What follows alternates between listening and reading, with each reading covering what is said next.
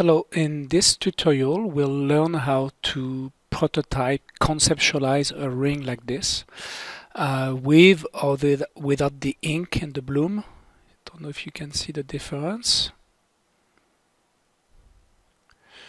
And I usually use Rhino to model the rings that we actually make, 3D print, or we make a mold. And I use Modo for rendering, but I'm almost sure that we could do a lot of it fully in Modo. So this is one of the first attempt to do the whole ring in Modo. And we could, it could just be a concept, but in theory, we could 3D print from there or even make a mold. If you're just doing concept, we can just use the torus here. We could draw it interactively, or we could just go geometry, unit primitive, in current mesh, the one selected, toroid. So think of this as a donut. So Alt to orbit, scroll to zoom, Alt Shift to pan. If I'm far away, I can select this and go Shift A. But you should know this by now. A quick way to turn this into a ring could be to go in polygon, so you can press 3. And here, something new, there's a tool called Deform, Push. Very useful. It's like a scaling per normal. I used to use this a lot in Softimage back in the day. Click. So it's going to push all of the polygon from each center, from their own center, you see. So if you're really in a hurry, you don't want to model it, that's one way of getting a ring. Q to drop. One thing you might want to do is turn it so it's facing you.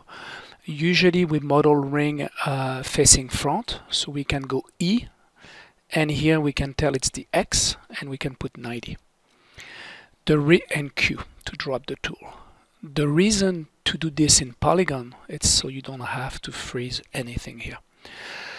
5 to go back to object mode, or just unclick polygon. We could size it using the snap precision, but I would usually do this at the end. So right now it's 1 meter, it's okay.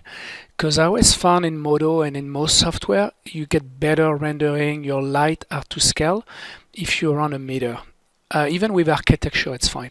But when you go really tiny, 2-3 mil, everything is off. You can still do it, but it's not the nicest. If you want to have this in smooth, we go tab in subdivision surfaces. But for now, we'll try to stay low res. If I want the inside to be flat a little bit, one thing I can do, go in polygon, select 2 to give Modo a sense of direction. Sorry, using Shift. L to loop. Then you can select 2 again and L again. So now if we add line using the add loop or loop slice, we can give an illusion that this is harder by doubling the polygon. And even quicker way is just to go B, because B will add 2 lines on each side. Q, the bevel. So now if I go tab, I don't know if you can see here, we see it very well. Maybe if I do a preview, F8, yeah, you see that line? So we can still do a better job if we grab those, what we just made hard. I like this technique because in Rhino to do this, you'll have to do a Boolean. It's much more work. And this, look, you can still play a lot with it. You can go in scale. You see, scale it a little bit so we see more the. You could even try to scale it like this. It's not really what I want, but we could scale it in local Y to flatten too. But I think I'm happy with it. So you see now it'll be nice, much nicer to hold it like this. Here I want a little stone holder, so we can kind of use the same theory. We could go Shift plus, Shift up arrow plus. I think it's Softimage or something. So this is the same as going select, grow. You see Shift up or down arrow. Shift A to frame it well, and as you can tell, I selected the wrong one, so I'll reselect. We want those one. Shift up arrow, down arrow to shrink.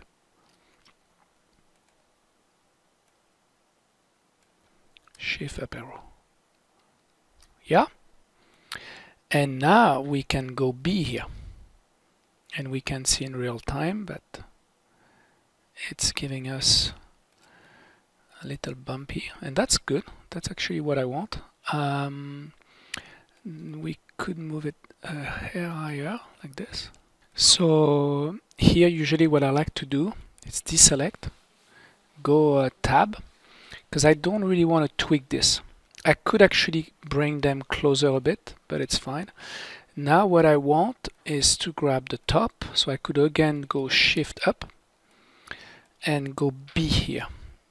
And I found in low res you can see better what you're doing time to time. So this leaves me the wall for the stone. Shift click to do another edge. Shift click again to maintain that edge. And I don't know how deep. If you're going to 3D print, you might as well go a little bit deep. So there's less material here. Voila. I think here we're good. So one thing I can also do is I could flatten this. Sometimes it's easier to put a stone inside if it's flattened. You see on Y and move it down. But here it really doesn't matter.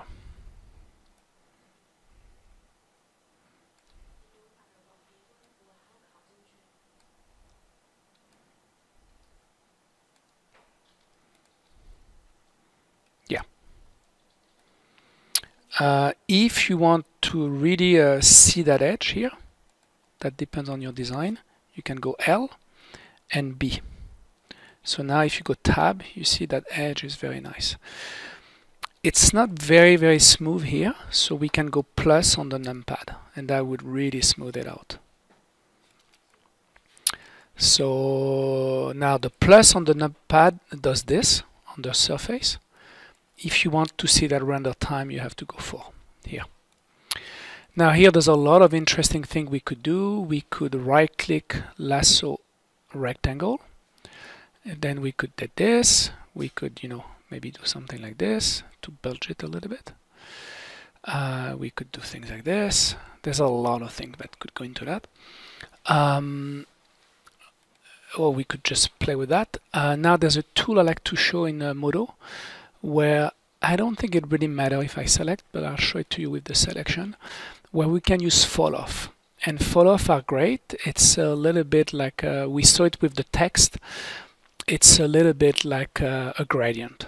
So the most common one is usually linear that people use, but there are some like that are circular, like the radial. So you click and you drag from the center, and that's gonna be your the height, the width, I think. Voila. And then with this, you could use the move, you could use the rotate. I'm gonna use R to scale, and just to show you, that would recreate a very nice fall off. You see? And we could go here and go into ease in, ease out. Actually, I kind of smooth also. I kind of love the ease in. It's really strong. It's a bit more than what I thought of doing, but that's kind of interesting. Now you could move the fall off, you see? Here it's very strong because I'm scaling quite a bit, but yeah, that fall off could be, sometimes it's hard to see who's doing what. You can use plus and minus to make the manipulator a bit wider, but frankly usually you can do it without doing anything. You see, that's my scaling. I'll drop. Now to get rid of the fall off, escape, and 5 to get rid of polygon. I think I went a bit crazy here, but whatever, why not? I also realized that I forgot to do the stone. It could have been maybe better to do the stone before and do the fall off after, but as you can tell, I haven't done any rehearsal. When I model things like this, time to time, it's useful to go mesh cleanup. Say OK, and often you'll clean a few normals, things like this that are inverted.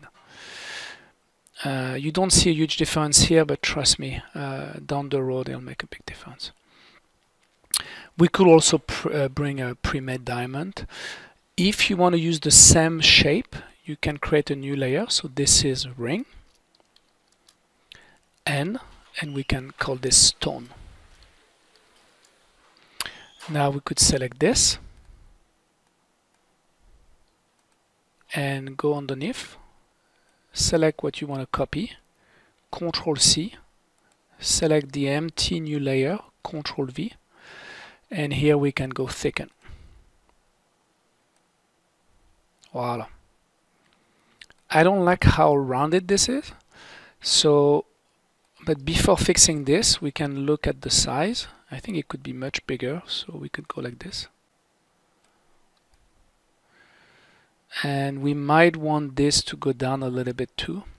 So we could select that polygon, or we could just select the point. Shift click, middle click, and move this here. Yeah, I think this is better. And it could still be quite a bit longer, so we could go like this. And you see I should have used the fall off before. But we can mimic a fall off here because it's very low res. So I can go. Right.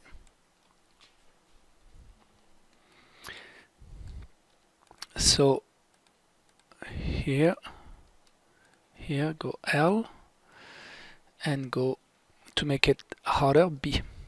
And now I can tell it's too big. That's funny. Q to drop, deselect, R. Here nothing selected, everything is selected. That's the Modo way. I think just for a test, that's not bad. We just need this to go down and this to go up. So now what I can do is keep on tweaking this. And here, go W a little bit. Voila. That's nicer. If we would have done the fall off with the stone, we would have not to do any of that. Voila. And I want this to be subdivided a bit more, so I can go plus plus and make sure to do surface and 4 here. Okay, and we could have made this a little bit harder too, but that's okay. From where we're going to see it, I don't think it'll be a big deal. There's other thing we could do that I did just to goof around with the other one. If I remember well, what did I do? Yes, I took this, one L, and same thing here. I'm holding Shift to select multiple, and actually we don't need this because that's gonna cause us trouble. Control middle click to deselect a part you don't want. Yeah, I think this is way enough. I don't even know if we need to go that up. Yeah, maybe. Now we can go B to extrude and use the red. And that can give us also a bit of meat to, you can play with the scale to connect the ring together. Voila. And I think I also did one here. L. This is just to make it sharper. Nicer look. Here. Middle click. Oop. Hold down Control to deselect. Voila. Control. And if I want this to be a hair sharper, I can go B. You see? And move it out a hair. Or create a dent line, something like this. shift click again. So now we've got a nice little curvature inside. So there's a lot of things that you can experiment with. Now I could even make this a bit harder. I think I'm happy with this. Now, just to show you, we can, at this level, you could almost merge both. Right-click merge. We could always unmerge it. Control D to make a copy. And maybe rotate one of it like this. And one of it like that.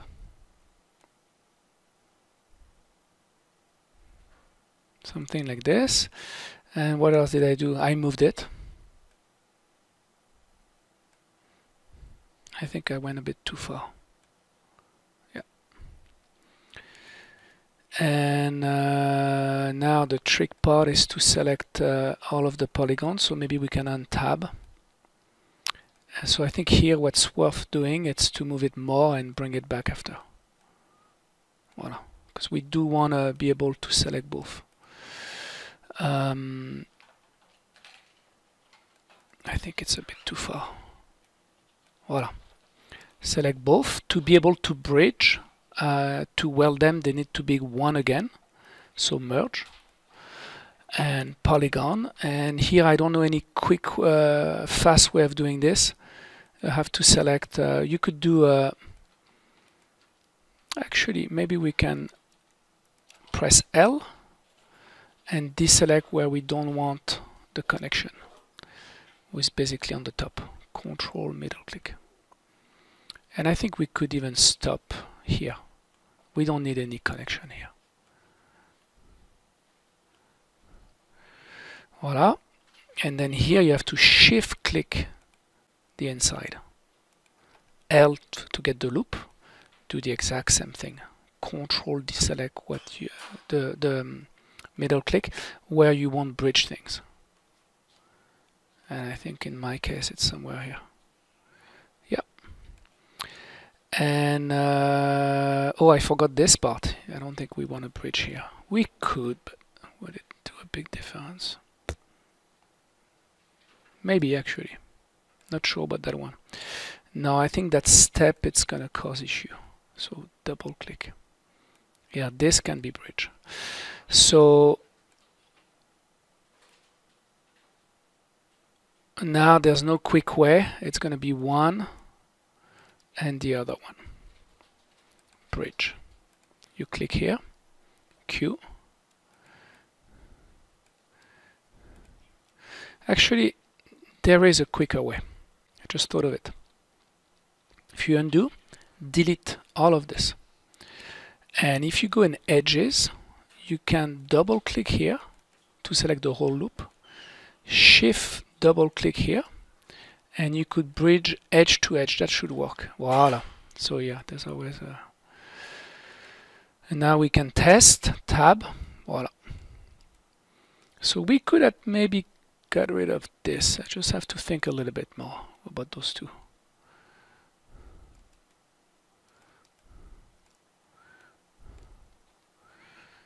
The question is more, do they really bug me or not? Or at least we could maybe try to bridge. Yeah, we'll have to do a little bit of surgery here. Move this out of the way a bit higher. I don't know if it's... I don't want to go too deep in this tutorial. Modeling wise, as you know, we can... there's way more we could do. So now I'm going to show you the shading.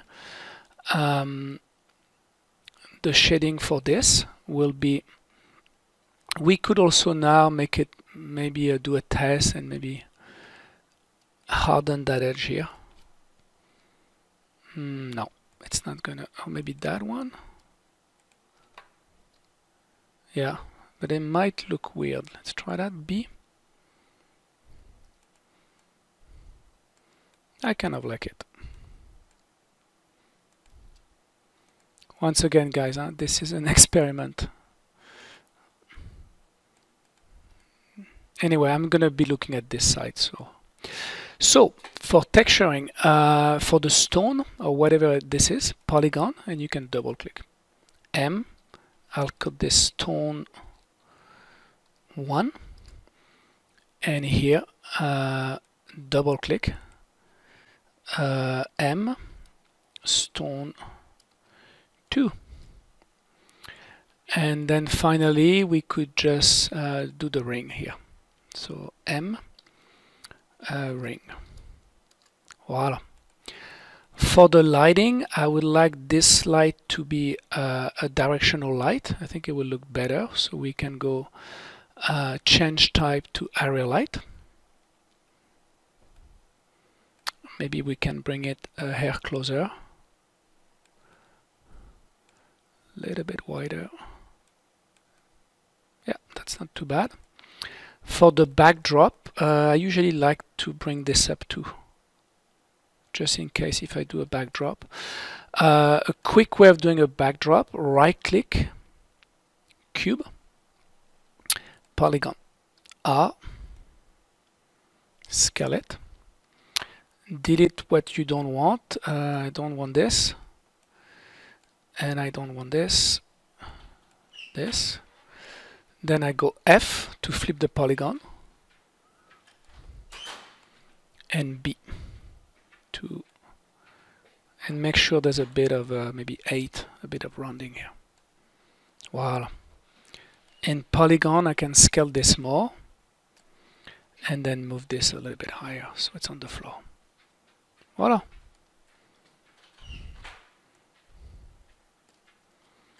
So now we can start doing the render,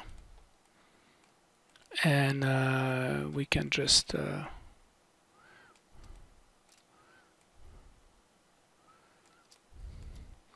go F8. Oh, it is floating a lot. Make this small so it won't be too long to render.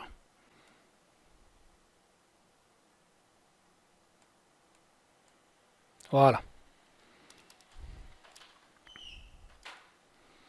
And now for the back, you click here and you go M and you call that background.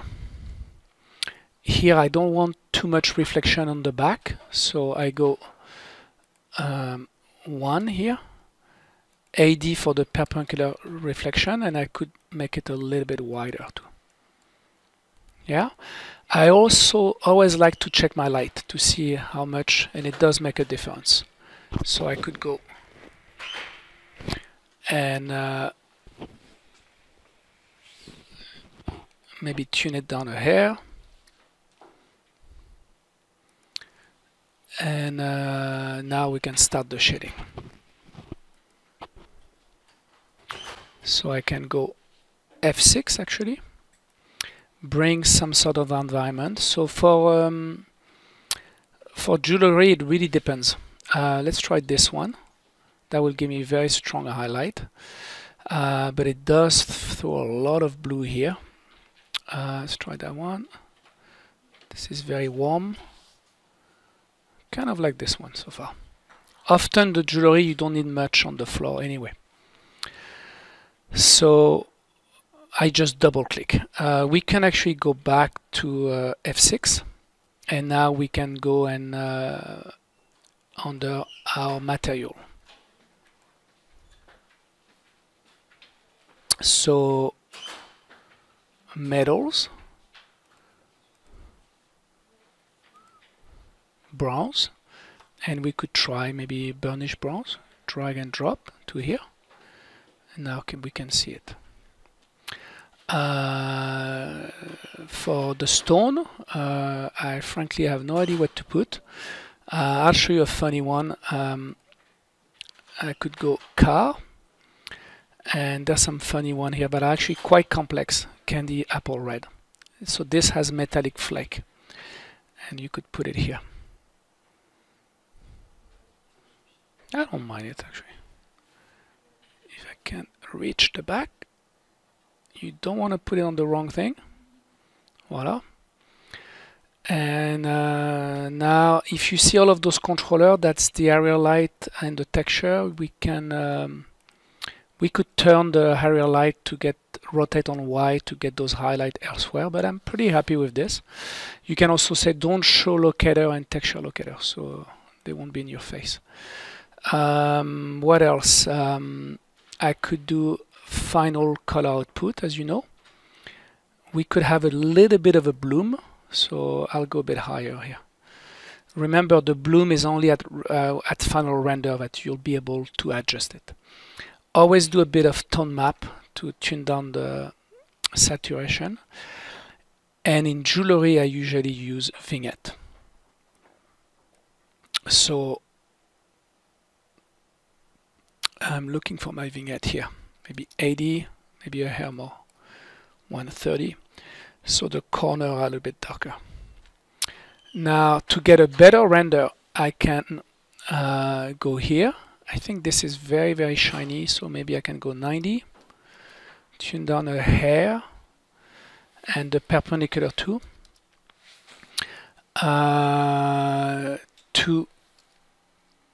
You can press 0 to maximize this or minimize. And here. For the render quality, it's under here, settings. We could go 16. This you could put it down to 0.2. This to at least 512. 512, 512. And this is the shadow, 512. That's about it. What else can we do? If you want to play with the environment lighting, maybe tune it down a hair, 0.9. You see, looks a bit more solid. If you want to brighten up, you just go a bit higher. Actually, 1 I think was pretty good. If you want to turn the light, it's here. So on the rotation, and you could say 30, and we'll see the highlight turning. Here, because it's just a roof, I don't think it does much. What else? You could color a hair, your light, your area light. Most light have a bit of yellow, so you could put a grain of salt of yellow too. That will help the gold.